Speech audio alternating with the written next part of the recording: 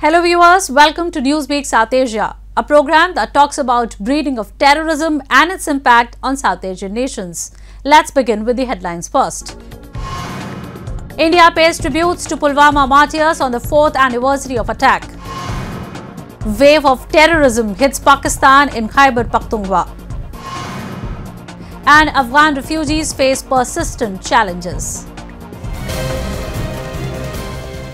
In one of the deadliest attacks on Indian security forces, 40 Central Reserve Police Force personnel were killed when an explosive-laden vehicle rammed the bus ferrying them from Jammu to Srinagar on February 14, 2019. Standing firmly with the martyrs' families, the nation paid tributes to the brave soldiers on the 4th anniversary of attack. A report. 4 years ago, on 14 February 2019, a convoy of 78 vehicles carrying more than 2,500 Indian security personnel from Jammu to Srinagar was attacked by vehicle-borne suicide bomber in Pulwama district. This left 40 Indian CRPF personnel being killed and many others injured. The Pakistan-based terror group Jaish-e-Mohammed had claimed responsibility for the attack. The police had identified the suicide bomber as Adil Ahmed Elias Waqas commander from Kakapura in Pulwama. Nearly a year after the attack, the National Investigation Agency arrested two for their alleged role in the attack. As of now, a total of 5 persons have been arrested in connection with the case so far. On the 4th anniversary of the deadly attack, India's Central Reserve Police Force personnel and locals in different parts of the country paid tribute to the martyrs. While officials laid wreaths at a war memorial in Pulwama, students in Siliguri city of West Bengal lit candles and sang patriotic songs as they remembered the soldiers. Flowers were also offered to the departed souls in New Delhi. Families of the soldiers mourn the loss of their loved ones. हम हर दिन पे उनको हर पल उनको याद करते हैं. हमें दुख है उनका जाने का, गर्व भी है कि उन्होंने देश के लिए जान दी है. 2019 में आज ही के दिन हम लोग के देश का 40 सेना जवान मारे गए थे, इसलिए पुलवामा अटैक शहीद हुए थे. इसी के लिए आज हम लोग सब स्टूडेंट्स मिलकर एकत्रित हुए हैं और प्रदीप प्रज्वलन करके मोमबत्ती जला के हम लोग उनको श्रद्धांजलि दिए. The United Nations and several countries from across the globe condemned the Pulwama terror attack and extended their support to India in the fight against terrorism. Post the dastardly attack, India launched a counter-terror airstrike against a Jaish-e-Mohammed training camp.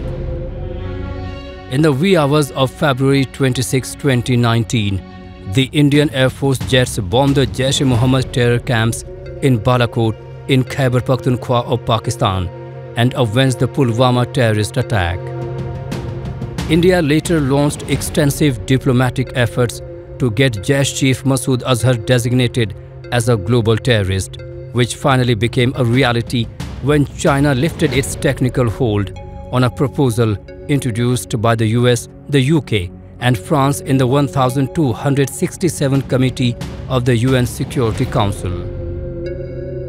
A year later, Pakistan's government openly admitted to its role in the assault, describing the dastardly attack as a great success of the Imran Khan leadership.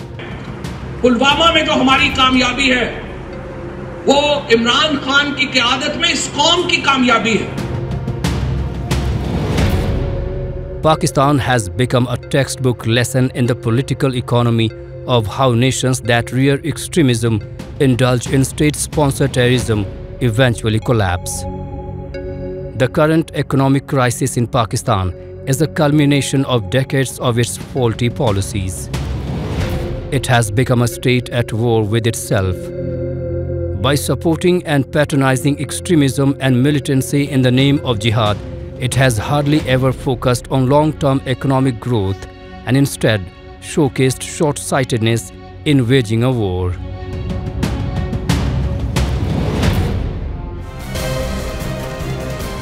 The recent deadly mosque bombing in Peshawar that killed over 100 sent shockwaves across Pakistan. The possibility that this was an inside job has the local police protesting against this unknown, unnamed agency. However, it is an open secret that lies squarely on the ISI and its dubious history of playing tribe against tribe, of brother against brother in this war-torn part of Pakistan. Take a look.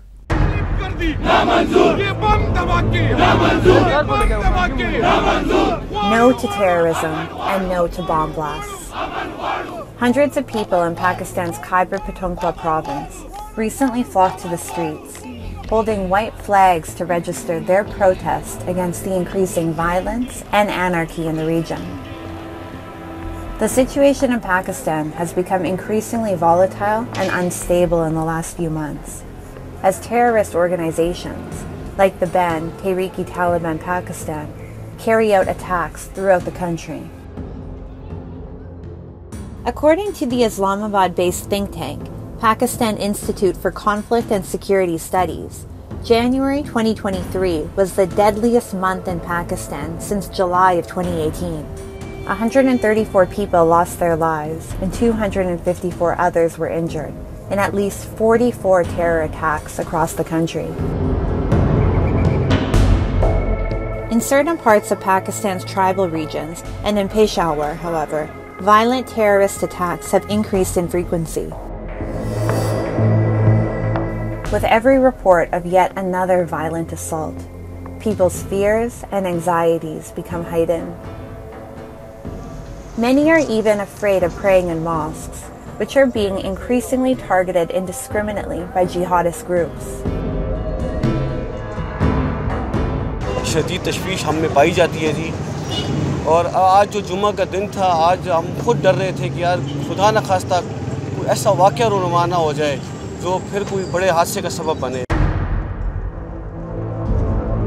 In Pakistan's Khyber Pakhtunkhwa, many families have lost members due to terrorism and violence. In some instances, families have lost multiple family members in attacks. The Naeem family is one such example. 42-year-old police constable Mohammed Naeem's father was also a policeman who was killed in a suicide attack 4 decades ago. Mohammed had been inspired to join the police to honor the memory of his father. However, he had no idea that he would meet the same fate as his father, having been killed in the Peshawar mosque bombing. The Peshawar attack was the most lethal in a recent surge of violence in the region. Police telecommunication से ताल्लुक़ रखता था इनका वालिद साहब. Police telecommunication से ताल्लुक़ था इनका, और पिश्तखारताना पेशावर में पिश्तखारताना है, वहाँ पर सन 80 में एक धमाका हुआ था ग़लबन, और उसमें वो शहीद हुए थे. उसके बाद ये पढ़ लिख कर बड़ा हुआ, खुदा ने बड़ा किया.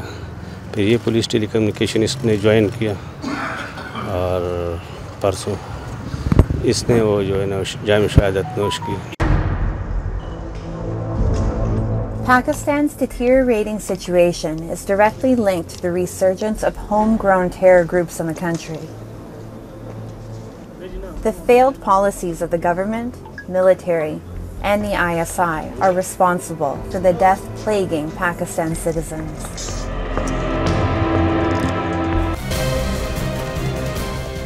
Safety in Pakistan has always been a concern. The country has been rocked by another terror attack. This time, an explosion ripped through the Jafar Express bound for Quetta, killing at least 2 people and injuring multiple others. The blast occurred as the train was coming from Peshawar. A report. Pakistan has been rocked by another terror attack. This time, an explosion ripped through the Jafar Express bound for Quetta, killing at least 2 people and injuring multiple others. The blast occurred as the train was passing through Chichawati railway station coming from Peshawar. No group has so far claimed responsibility behind the train blast. The militant group Tehreek-e-Taliban Pakistan has been blamed for a majority of recent subversive activities including attacks on security forces in Pakistan. It was reportedly behind last month's suicide attack on a mosque in which more than 100 people, mostly police personnel, were killed. The group, which is believed to be close to Al-Qaeda, has been blamed for several deadly attacks across Pakistan, including an attack on army headquarters in 2009, assaults on military bases, and the 2008 bombing of the Marriott Hotel in Islamabad. When the Taliban captured Kabul in August 2021, Imran Khan, then Prime Minister of Pakistan, said Afghanistan had broken the shackles of slavery. Pakistan, which had harbored the Taliban leadership, was largely seen as one of the victors of the Afghan civil war. But the celebratory mood faded as the Taliban's triumph also emboldened the Tehreek-e-Taliban Pakistan, the Pakistani version of the Sunni Islamist insurgency.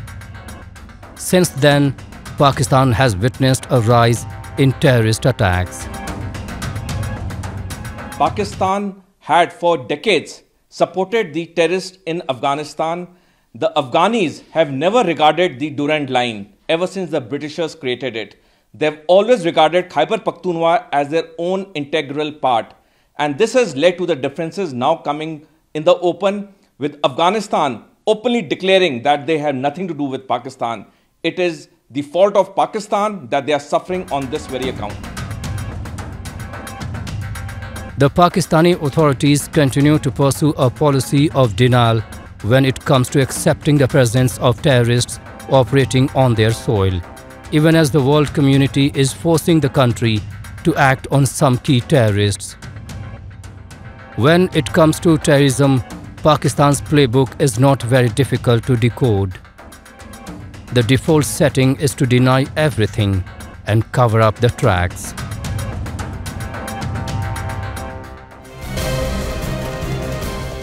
Afghanistan continues to live in a state of general lawlessness, instability and human rights abuses as a result of the Taliban's brutal rule. Common Afghans are forced to flee the country, and for those who have got asylum on foreign soil, life does not seem easy. From mistreatment to forceful deportation, Afghan migrants are facing persistent challenges. Let's take a closer look at the precarious life of Afghan migrants. This is Obeda Sharar, a former Afghan prosecutor. She has obtained asylum in Spain after leaving her homeland soon after the Taliban took control of Kabul. Earlier, she spent a year in an uncertain situation in Pakistan without any official refugee status. Former Afghan prosecutors like Obeda are evading the men they had been prosecuting in the war-torn country. As Obeda lives in Madrid now, life is safe for her. But still, she is upset because of the struggles other women in her country are going through.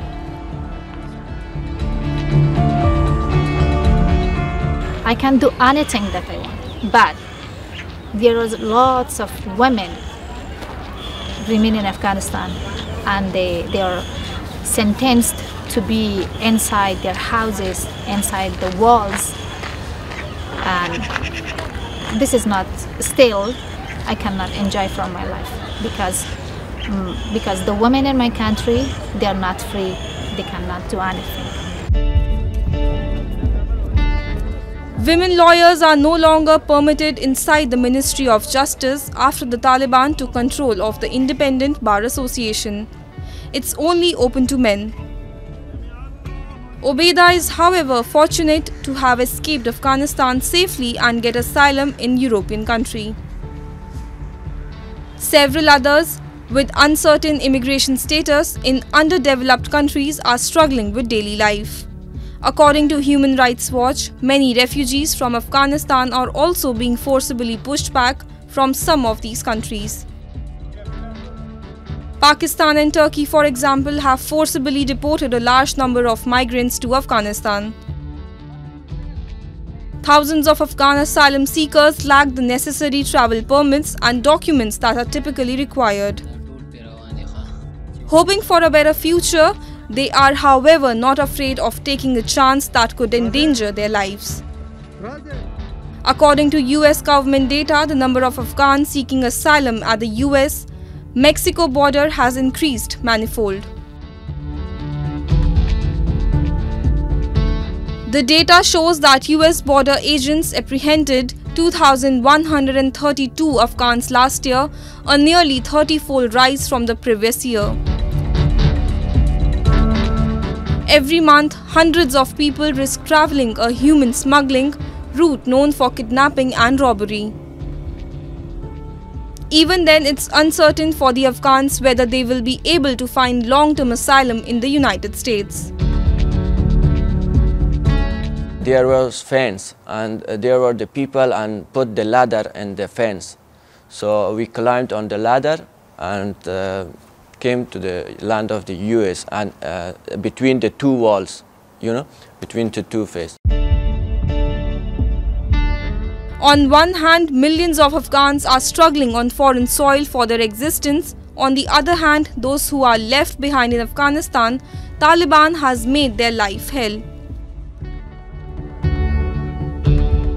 Escalating a public health emergency in a nation struggling with hunger and natural disasters, the Taliban administration has forbidden the majority of women aid workers.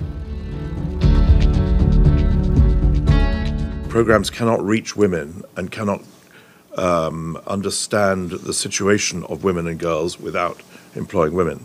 So men-only programming is not merely a subjugation of women, but it's also inadequate programming. It doesn't work. It's simple as that. Under the Taliban, Afghanistan is experiencing one of the worst humanitarian crises in the world. Humanitarian assistance is urgently needed in Afghanistan to assist people who are forced to flee. India has also announced an assistance of approx 24 million USD for Afghanistan. All the stakeholders need to step up efforts to find Afghan peace solutions.